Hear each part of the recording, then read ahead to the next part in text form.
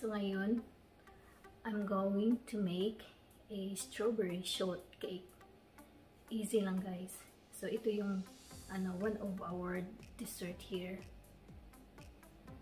sa sa US.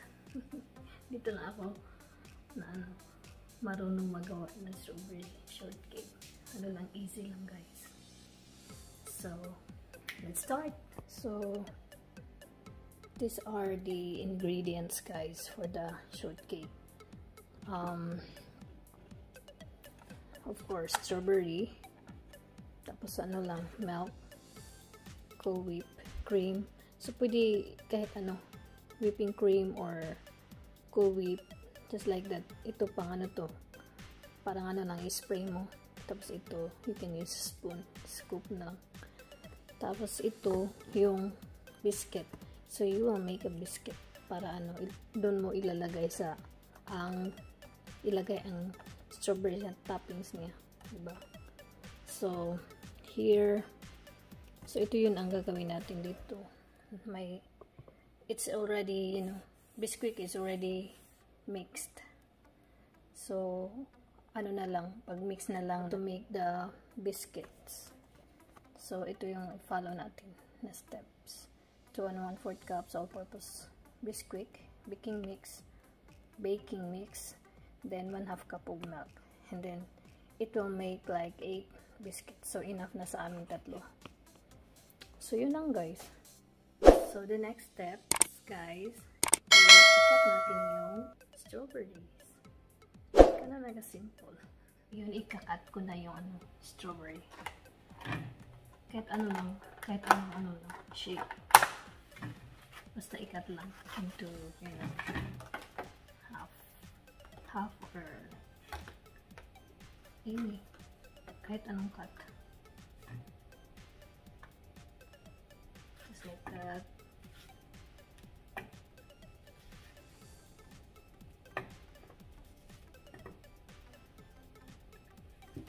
Kita niyo ba? Of course, hugasan mo na yung strawberry, diba? Para siya, walang dumi, walang hugaw.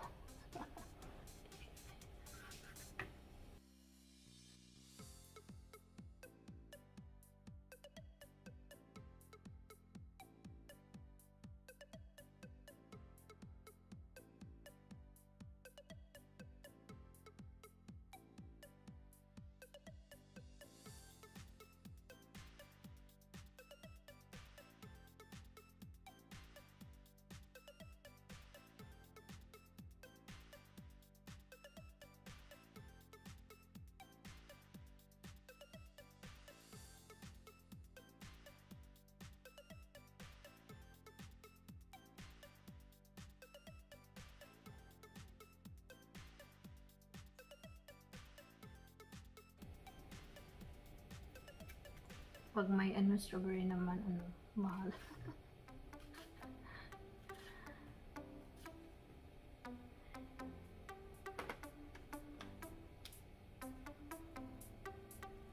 So I learned this recipe from my in-law.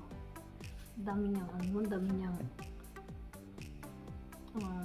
recipe book.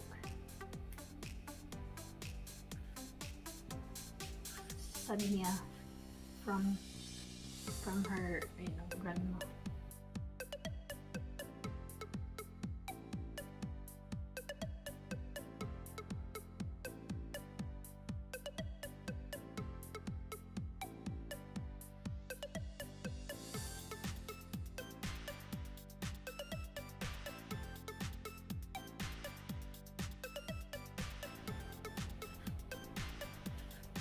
When I was a kid,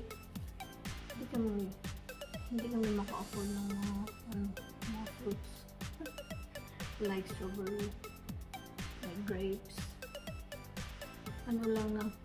fruits lang na nandyan sa bakuran namin, like bayabas, kaimito,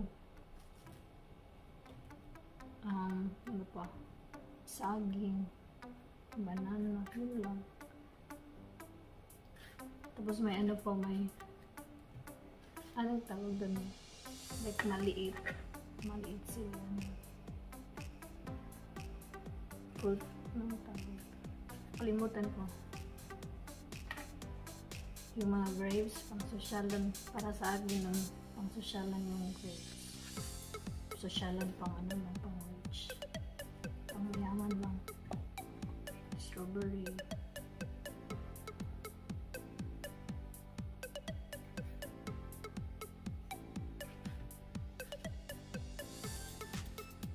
Tapos may ano kami, may langka kami. Nagtanim kami ng langka.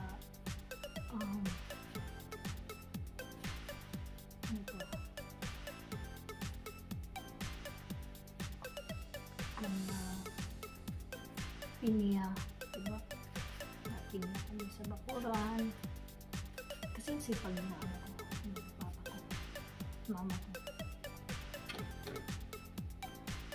Sipag nila. Yun lang ang ano ng mga fruits. Kasi hindi sila maka-afford mag-buy ng mga like ganito na fruits.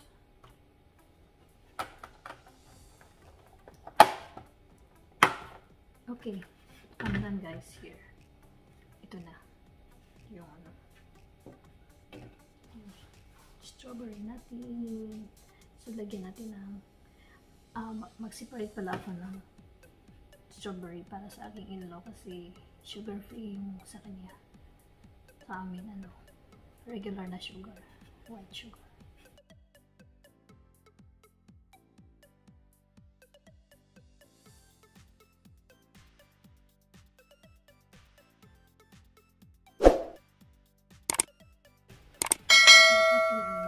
Mag-separate tayo para sa aking in-law.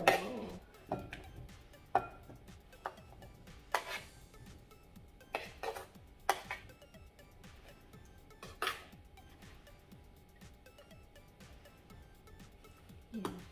So, ito sa aking in-law. Ito sa amin ng asawa ko. Tapos, lagyan natin ng asukal. Asukal, sugar. Sugar pala. So easy guys, ganito lang.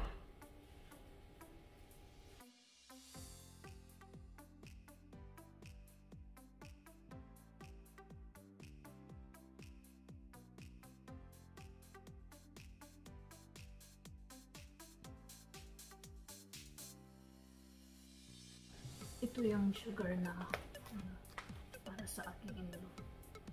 Kasi may ano siya, may diabetes siya. So kailangan natin na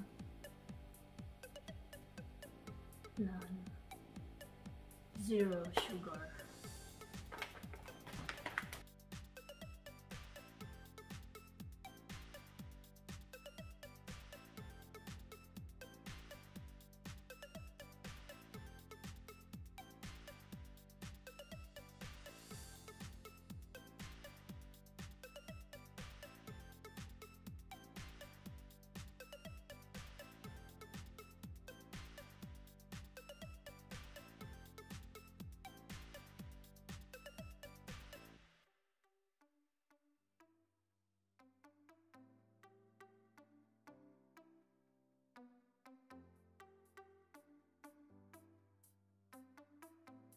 Guys, ito na yun guys. Here. This is for my husband and me. Mine. Tapos ito yung sa aking in-law.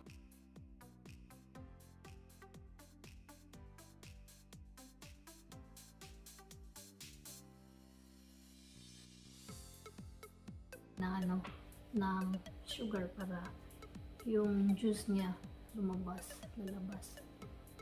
Tapos diba ang strawberry parang ano may asim na ano lang, hindi gaano ka-asim. So, para maging sweet siya. So, yan, lagyan natin ng sugar, diba? Yan. Yan na ang ating strawberries. So, yan ang ating strawberry din. Ito yung ano, ibang sweetener. na ginagamit. Splenda. Ito yung regular na sugar. So, yan na guys. So guys, ang susunod natin na gagawin is yung biscuit. Yung biscuit. So, ang ginamit ko na biscuit. So, ano na siya, mix na siya, ready mix na siya. So, ang lang, may instruction siya dito kung paano gagawin yung biscuits. So, for 8 biscuits, kasi lang kami, 3. So, enough na namin yung 8. So, that, ingredients, so you just have 2 1/4 cups of mixed biscuit. Then, 2/3 cup milk. So, yun lang guys. May instruction ka dito for 50 degree Fahrenheit yung oven. Then, yun na. Ilagay mo na sa pan. Muffin pan. And then, bake mo lang ng 8 to 10 minutes. Sure. Okay, let's mix the dough.